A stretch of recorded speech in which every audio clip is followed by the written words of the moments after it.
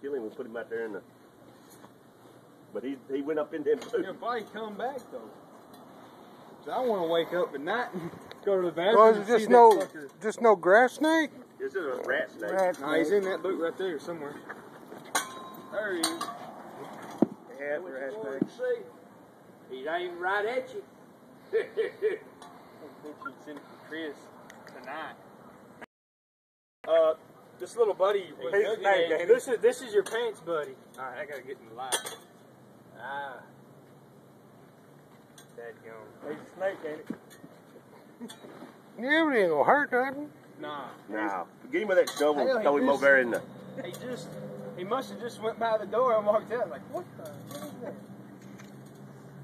One got my wife's bedroom for a couple years ago. And she had a chair sitting over there. They wrapped around one of them, and she said, he'd be getting them crickets and them mice. Yeah. I don't like it. I mean, I ain't no sense killing him. Y'all want a pet snake? Y'all want a pet Y'all want a snake?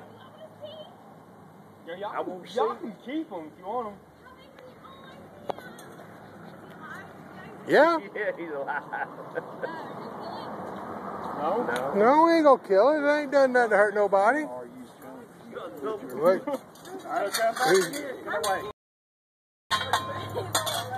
Don't go back in those pants, dude. Yeah, he went in Chris's pants.